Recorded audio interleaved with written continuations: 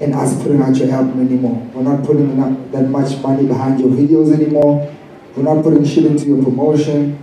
We just gotta get something that can move, that can trend, and make it easier. And want some of your touring, want some of your merch, want some of everything. So I think we also have to come to a place where we realize that it is a dying market, growing streaming-wise because the internet grows. But I think putting emphasis, trying to only teach kids to sell music in a better way or get involved in a system that they have no say in. You have no say in how Spotify works. No, you have no say in how Apple Music works. Same way you don't have a say how musical works. The only thing you have a say about is how you are able to sort of translate your vision as a musician, as an artist, into something bigger. Do you get what I'm saying? So I'm saying, like, I don't really like getting to that whole streaming versus, I don't like those conversations. That, to me, that doesn't mean anything to me. I like conversations that, like, about touring, you know?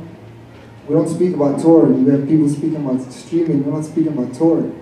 Why aren't we teaching people how to get shows? How to create money on the road?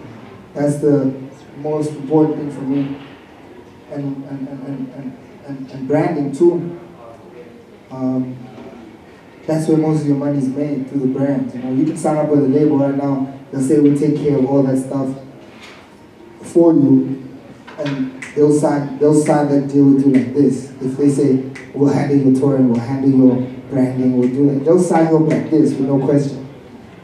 Even if they know you have a shitty song, but if you got a look like this guy here with his leather jacket back here, this guy can sell us a couple of jackets. We can put him on a commercial. We can do something with him.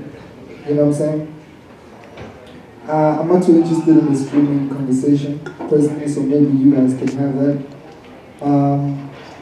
But for me, I remember my first check off of CDs and how many CDs they ordered when I put out my first album, and I know how many CDs they ordered now and what the checks are looking like, even though they say there's more penetration. My checks are less and less. You know? I think that sounds good. My checks are less and less. So I don't really pay too much mind onto that stuff. Cool.